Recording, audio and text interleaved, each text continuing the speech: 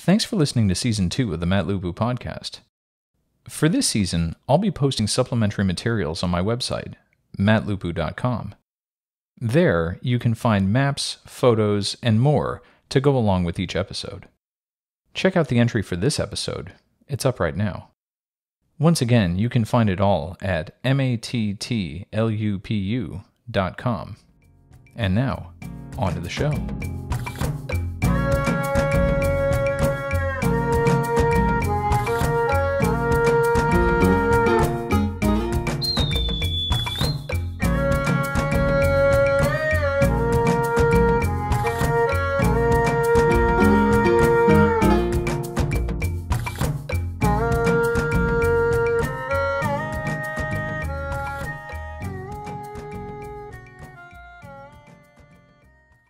Last time, we talked about the first Rus raid against the Eastern Roman Empire, and how Christianity, coincidentally, right around that time began to make serious inroads into the greater Slavic world.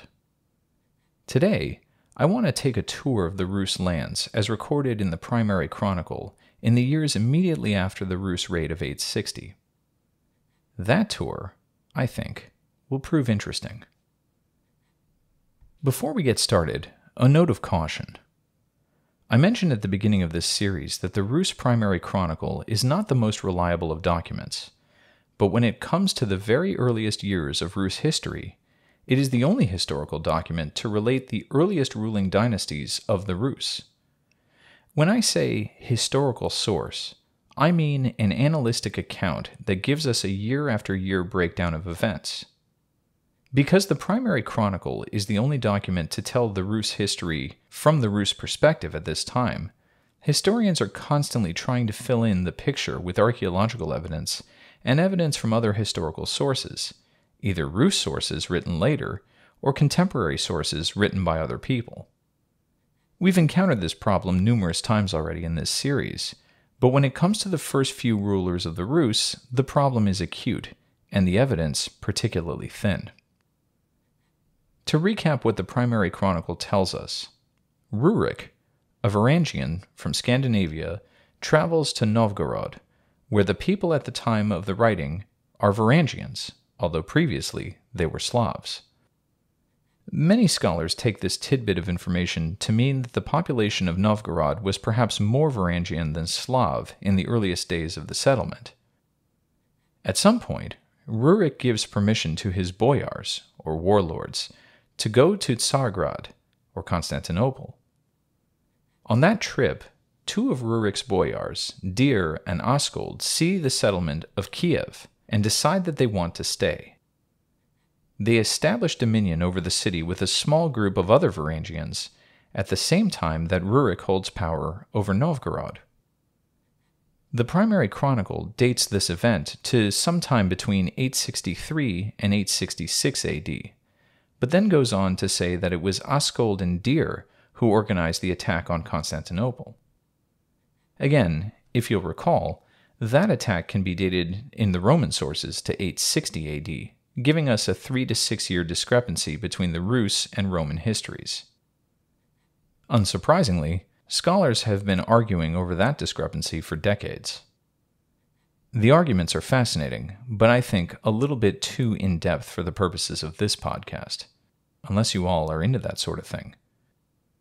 Anyways, I should mention here that there is another copy of the primary chronicle called the Hypatia Codex that was rediscovered in the 18th century.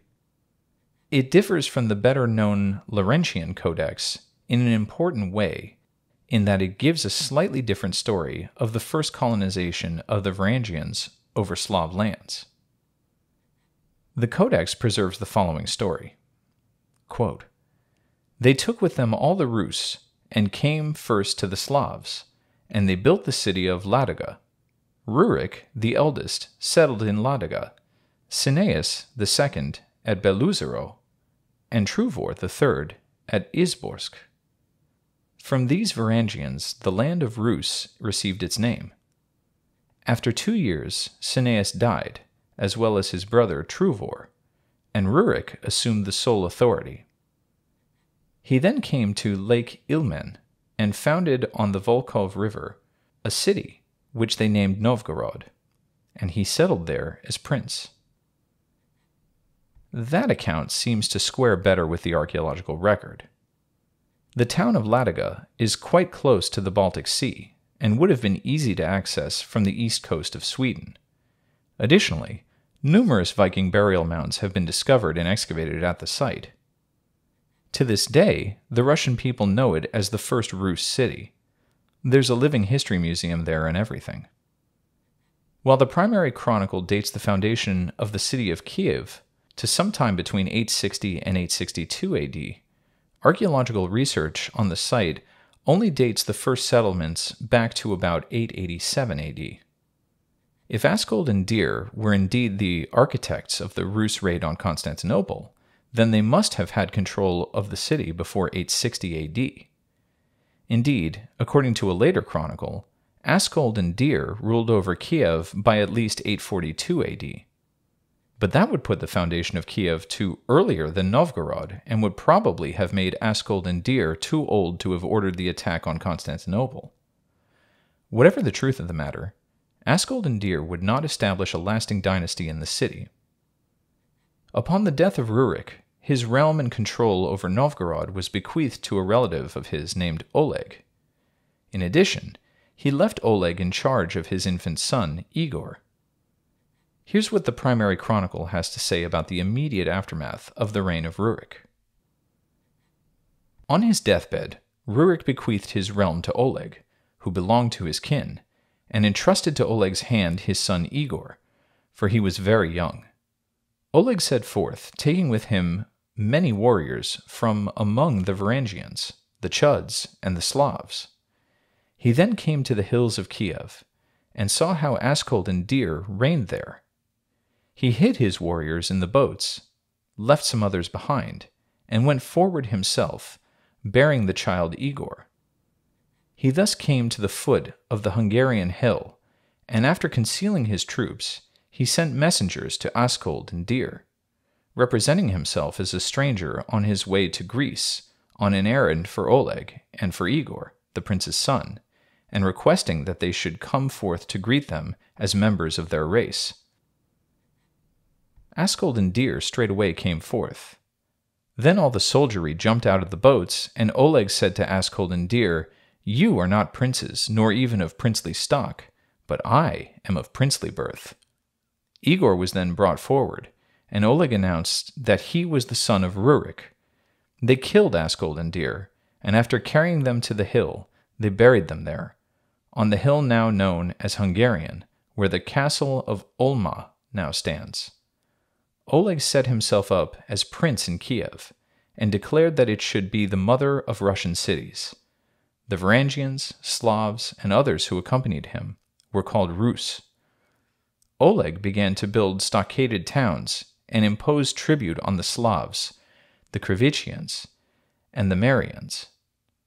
He commanded that Novgorod should pay the Varangians tribute to the amount of 300 grivni a year for the preservation of peace. A quick note here about grivni. That indicates a standard weight of silver that the Slavic people commonly used. Originally, that word meant a necklace or torque, but at some point changed into both a unit of weight and a unit of value. Units of weight corresponding to units of value were quite common in antiquity, and still exist today in the English-speaking world with the British pound. Oleg would spend the early part of his reign consolidating the independent Slavs around Kiev into his realm. Of particular concern was removing Khazar influence from Slav land. The story given in the primary chronicle is that Oleg freed Kiev from Khazar tribute in 882 AD, but that has come into question in recent years. The controversy this time stems from a letter discovered in 1898. The letter in question is called the Schechter letter, which was found in a stack of documents known as the Cairo Geniza collection. You see, in Judaism, there is a belief that when a holy document, that is to say, any document that contains the name of God, becomes too old and worn to use regularly, or is otherwise irrelevant and needs to be destroyed, it must be ceremonially buried. Typically, there's an intermediary step between the decision to be rid of a document and its burial. That is, its temporary storage in a geniza. These locations can be found in attics or basements of synagogues, or even in cemeteries where the documents will eventually be interred. Traditionally, the contents of a geniza would be buried every 7 years or during times of drought, in the hopes that the act would bring rain. But apparently something went wrong at the Ben Ezra synagogue in Cairo at some point in the 6th or 7th century. It's difficult to say for sure why they stopped burying the documents kept in the Cairo Geniza. According to Simon von Geldern, who visited the Geniza in 1753, nobody would touch the documents because of a local tradition that claimed horrible disaster would befall anyone who did so. Perhaps as a result of this local legend, the collection grew to something like 400,000 documents. Most of these have now landed in various Western libraries, many of them in Cambridge. So that's where the Schechter letter comes from. Now, as for what it says, much of the letter is illegible, but 2 tracts of text survive. The first tract describes the conversion of the Khazars, although the story preserved is unique to the letter and not corroborated by any other known sources. It claims that the Khazars converted to Judaism as the result of a mass migration of Jews from Armenia and Persia fleeing persecution to Khazar land. According to this account, a strong Khazar leader named Sabriel arose, who was distantly related to these Jews. His wife, Serach, convinces him to convert to Judaism, and he does so. The next legible tract describes a recent invasion of Khazar land by a prince of the Rus named Helgu at the behest of the Eastern Roman Emperor Romanos Lekapinos. Now we have another conundrum. If we are to believe the Schechter letter, then Helgu probably refers to Oleg, but it would put his reign much later than what is recorded in the primary chronicle. The usual dating for Oleg's reign is between 879 and 912 AD, but we know about the Rus war against the Khazars and the reign of Romanos Lekapinos, which both occurred in the 940s AD. So what's going on here? Oleg certainly didn't reign and fight wars for 70 years. One way to resolve the problem is to ignore the Schechter letter on the strength of the first legible part of it. Many scholars are convinced that the letter is part of a later Jewish literary genre concerning the lost tribes of Israel, and that the story regarding the conversion of the Khazars should be read as mythology. Those scholars think that largely because of the names of the Khazar leaders given, which happen to be names of angels in the Old Testament. If that first part of the letter is a myth, then why not the second part? But other scholars are not so quick to dismiss the Schechter letter, especially because it contains a brief story of Helgu's death, which seems to match up with Arabic sources. The story goes that Helgu fled to Furs, presumably Persia, and was killed there. This might refer to the Rus attack on the Muslim land of Iran, in what is now Azerbaijan, in 944 AD. Now, if we decide that the second part of the Schechter letter is historical, then there are several implications. Firstly, the defeat of the Khazars at the hands of the Rus must have occurred later than the primary chronicle tells us. Next, Oleg and his successor Igor must have ruled not immediately after Rurik, but perhaps a century later, leaving a lost generation of Rus leaders in between. Some scholars prefer this state of affairs. Then there are those who have attempted to harmonize the Schechter letter into the primary chronicle's timeline. They contend that the name Helgu might be a title like that of Chakanus or Khan. Indeed, there is a word in Old Norse, Helgu, meaning holy. If this is the case, then the Oleg of the primary chronicle need not be the same Helgu of the Schechter letter.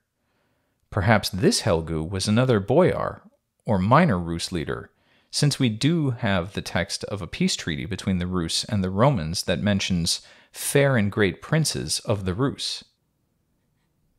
Whatever the case may be, the primary chronicle relates the conversion of the Bulgars in detail just after the section describing the rise of Oleg, suggesting that under his reign, sometime after the first Rus raid on Constantinople, the process of Rus Christianization had already begun. The next major event in the chronicle occurs in 904 AD. This is a long account of another Rus raid on Constantinople. Because I think it's cool, I'll go ahead and read it for you. Leaving Igor in Kiev, Oleg attacked the Greeks. He took with him a multitude of Varangians, Slavs, Chuds, Krivicians, Marians, Polianians, Severians, Drevelians, Radomicians, Croats, Dulebians, and Tverkians, who were pagans. All these tribes are known as Great Scythia by the Greeks. With this entire force, Oleg sallied forth by horse and by ship, and the number of his vessels was 2,000. He arrived before Tsargrad, but the Greeks fortified the strait and closed up the city. Oleg disembarked upon the shore and ordered his soldiery to beach the ships. They waged war around the city and accomplished much slaughter of the Greeks.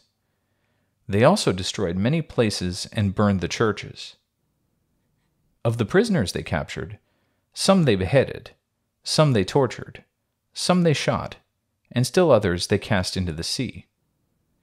The Rus inflicted many other woes upon the Greeks after the usual manner of soldiers.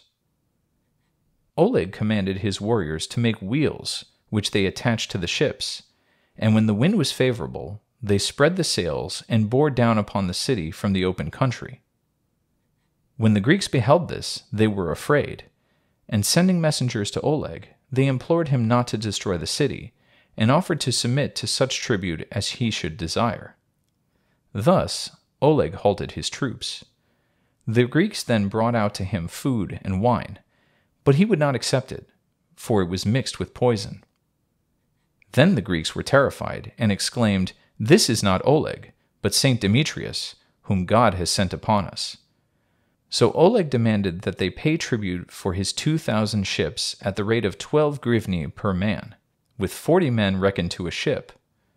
The Greeks assented to these terms, and prayed for peace, lest Oleg should conquer the land of Greece.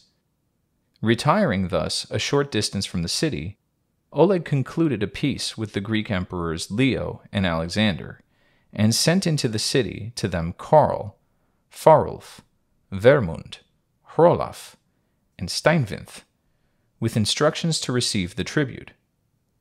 The Greeks promised to satisfy their requirements. Oleg demanded that they should give to the troops on the 2,000 ships 12 grivni per bench, and pay in addition the sums required for the various Russian cities, first Kiev, then Chernigov, then Pereslavl, Polotsk, Rostov, Lyubek, and the other towns. In these cities lived great princes subject to Oleg. This account is followed by a copy of a peace treaty that the Romans concluded with the Rus dated to 907, and then another dated to 912. Now, I know what you're thinking. The Rus put wheels on their boats and turned them into cars? Oleg somehow can tell that the food and wine the Romans bring to him is poison? If you're thinking that a few details in that story strain belief, you're not the only one. In fact, several scholars have proposed that this episode in the primary chronicle might be a memory of the 860 Rus attack on Constantinople that has been reinserted between that attack and the Roman-Rus peace treaty of 912. Take, for example, the number of ships. In the story above, it's 2,000, but in the 860 attack, it was 200. Perhaps this is not coincidental. Other scholars have pointed out that Oleg has semi-legendary attributes when it comes to prophecy and exposure to personal danger. It's entirely possible that these attributes were retrojected back into this story from the position of the writers of the primary chronicle, which would explain the episode of him refusing the food and the wine. Whatever the truth of the account, we have no reason to disbelieve the story of the peace of 912. It seems that the Rus were in near constant contact with the Romans for the purposes of trade and mercenary work between their first collision in 860 and the formal treaty signed in 912. The Romans, legalistic as ever, had a habit of formalizing relations with other groups of people by means of treaty. The fact that we have reference to it both in Rus and Roman sources gives historians a high degree of confidence that relations between the peoples, by the conclusion of the treaty anyways, had been long-standing and generally good. There's also reason to believe that the language of this treaty heavily influenced the law codes that the Rus would later adopt in their own kingdom. This pattern of increased contact and influence from Rome to the Rus would only intensify as time goes on. Next time, we will explore the nature of that influence as the Rus officially and permanently adopt Eastern Christianity as their state religion, and Rus warriors swear their loyalty to defending the person of the emperor, whoever it may be. As always, I'm Matt Lupu. Thanks for listening.